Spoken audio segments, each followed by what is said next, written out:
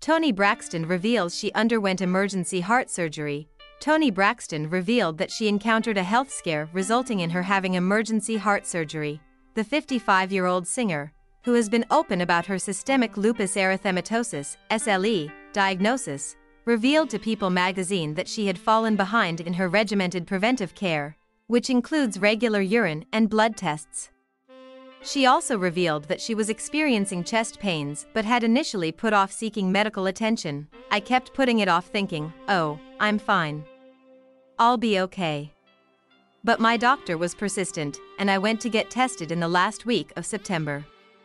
I did a specialized test, and they looked at my heart and saw some abnormalities."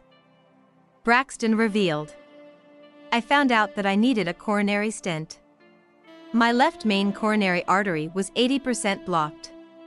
The doctors told me I could have had a massive heart attack. I would not have survived." Unfortunately, all of this took place last year around the time her sister Tracy died from cancer. "A couple days after they did the procedure they told me that it was touch and go," she revealed on the Today Show.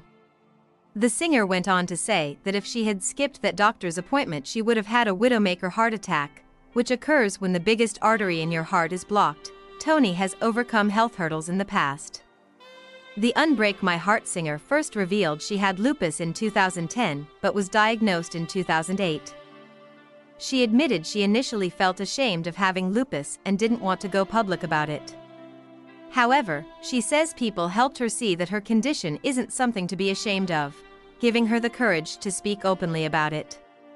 The Grammy Award-winning singer said at the end of her interview that her goal is a long life and old age. She also encouraged everyone to get their regular screenings, which she does every 3 months.